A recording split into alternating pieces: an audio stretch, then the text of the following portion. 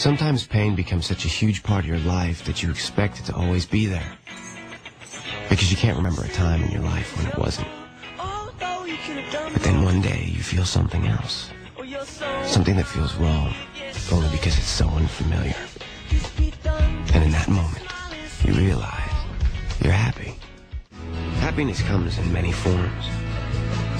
In the company of good friends. In the feeling you get when you make someone else's dream come true. Or in the promise of hope renewed. It's okay to let yourself be happy.